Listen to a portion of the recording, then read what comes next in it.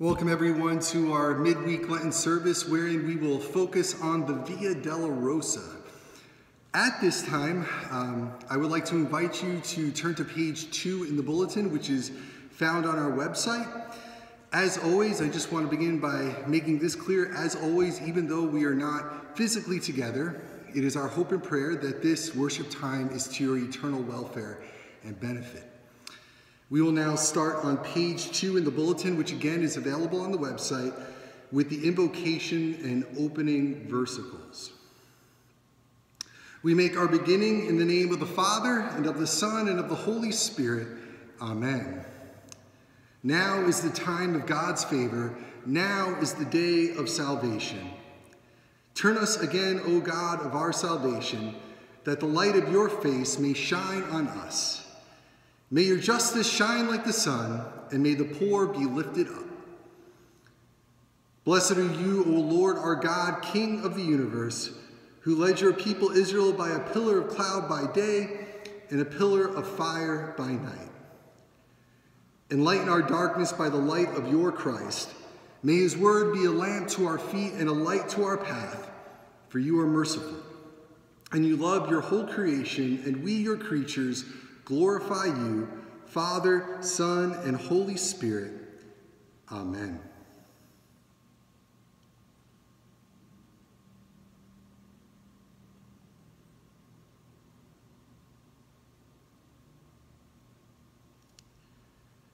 The Lord be with you, and also with you. Let us pray together.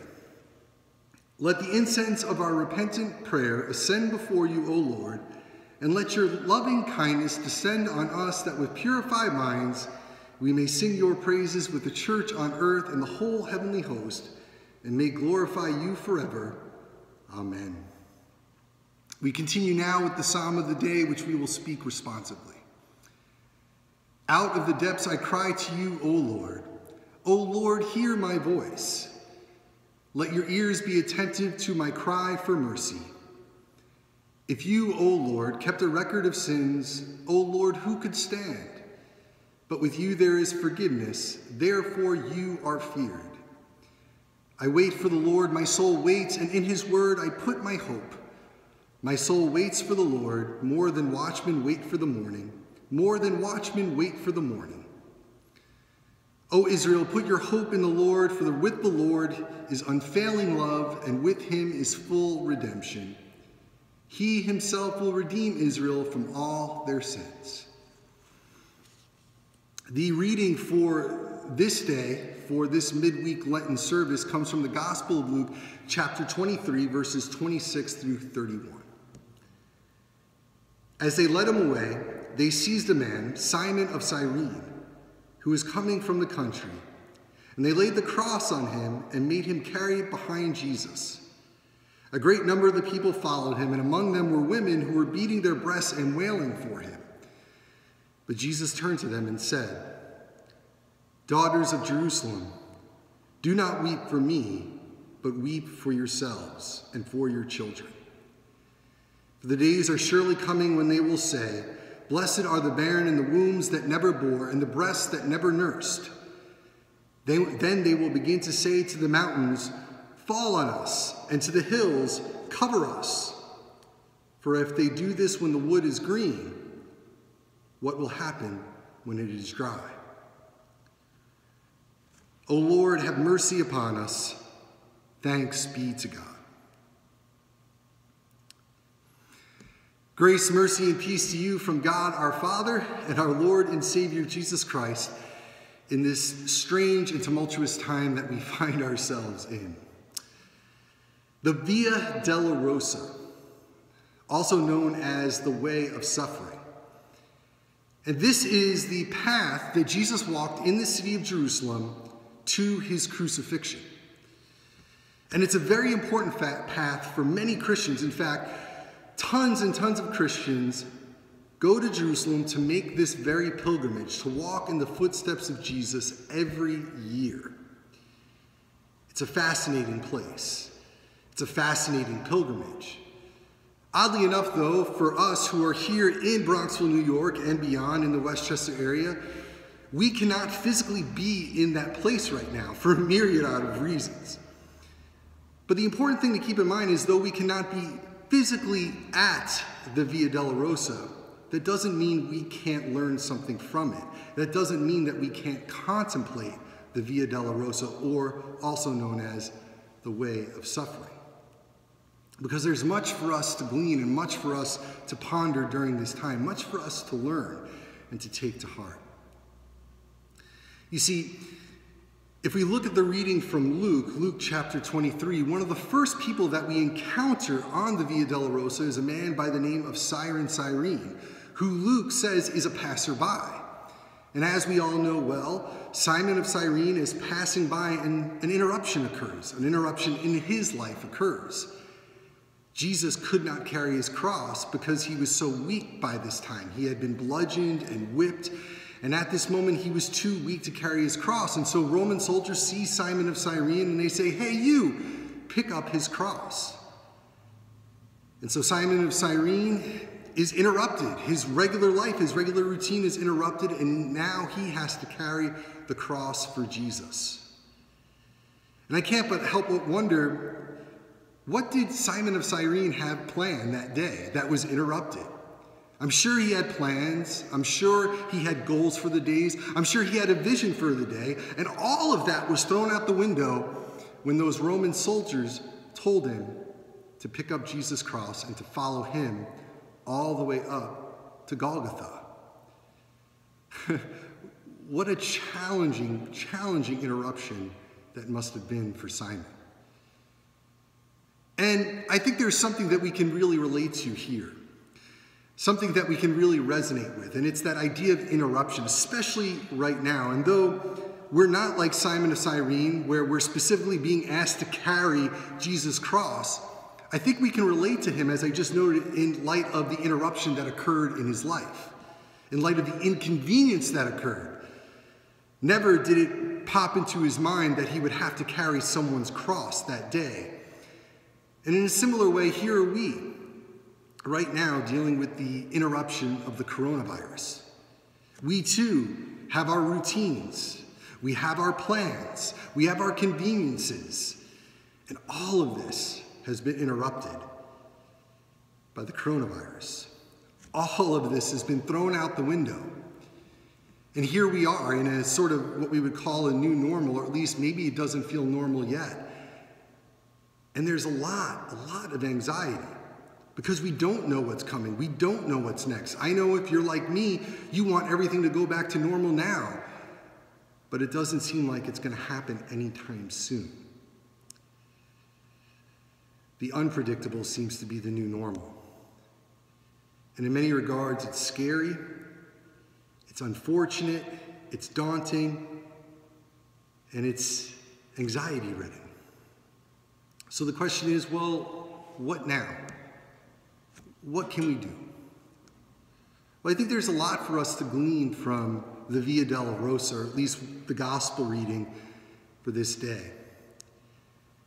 And it's that in the midst of all that is going on right now, I want to encourage you to take this as an opportunity to draw closer to your God. To draw closer to your God in the midst of this interruption. To draw closer to your God as things slow down. As our routines slow down. As our regular way of doing life slows down. Because the reality is that there's an opportunity here. An opportunity in the midst of this unfortunate interruption that is the coronavirus. And I want you to think about this. I want you to think about what I'm about to share with you, to ponder it. Think about Simon of Cyrene, who is interrupted. And in many regards, we could say his life is completely changed as a result of being asked to carry Jesus' cross. Simon of Cyrene is interrupted, asked to carry Jesus' cross, asked to carry this Roman instrument of execution. This instrument that for all intents and purposes is a very negative thing. And yet little did Simon know that by carrying the cross for Jesus, he was enabling Jesus to bring salvation to the world, to bring salvation to him. to bring salvation to you, to bring salvation to me. Little did Simon know that God was using this horribly, horribly bad thing, this awful instrument used for execution, the cross, to bring about good, to bring about salvation for each and every one of us. Think about that. Remember what Paul says in Romans? That God works all things for good for those who love Christ Jesus. Ponder that. Contemplate that. Because again, to go back to the meaning of the Via Dolorosa, what does the Via Dolorosa mean? It means the way of suffering. And we all know where this way leads. It leads to Jesus' death. All of this is seemingly bad. But ponder for a moment all the good that came about as a result of Jesus' suffering and as a result of Jesus' death. Through Jesus' death came redemption, came our redemption. And also through Jesus' suffering and death came resurrection. Through this dark place came the light of God's resurrection for us. Think about that. Through such horror came life, came resurrection, came abundant grace, came forgiveness, came new creation for each and every one of us. So I ask that you would ponder this during this time, during this challenging time. Use this as an opportunity to draw closer to your God, and also use this as an opportunity to remember that good will come of all of that we're going through right now. That our God works good out of seemingly horrible situations for those who love him in Christ Jesus. Amen. Now may the peace which surpasses all human understanding keep our hearts and minds in Christ Jesus. Amen. We continue now with the litany as found on page 4. In peace, let us pray to the Lord. Lord, have mercy. For the peace from above and for our salvation, let us pray to the Lord. Lord, have mercy. For the peace of the whole world, for the well-being of the Church of God, and for the unity of all, let us pray to the Lord. Lord, have mercy. For this holy house and for all who offer here their worship and praise, let us pray to the Lord. Lord, have mercy. For our deliverance from all affliction, wrath, danger, and need, let us pray to the Lord. Lord, have mercy. For the faithful who have gone before us and are with Christ, let us give thanks to the Lord. Thanks be to God. Direct us, O Lord, in all our doings with your most gracious favor, and further us with your continual help, that in all our works begun, continued, and ended in you, we may glorify your holy name, and finally, by your mercy, obtain eternal salvation. Through Jesus Christ our Lord, who taught us to pray, Our Father, who art in heaven, hallowed be thy name. Thy kingdom come, thy will be done on earth as it is in heaven. Give us this day our daily bread, and forgive us our trespasses as we forgive those who trespass against us. And lead us not into temptation, but deliver us from evil. For thine is the kingdom, and the power, and the glory, forever and ever. Amen.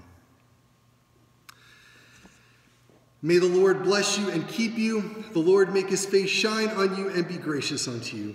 The Lord look upon you with favor and give you peace. Amen. Have a blessed rest of the day. See you next time.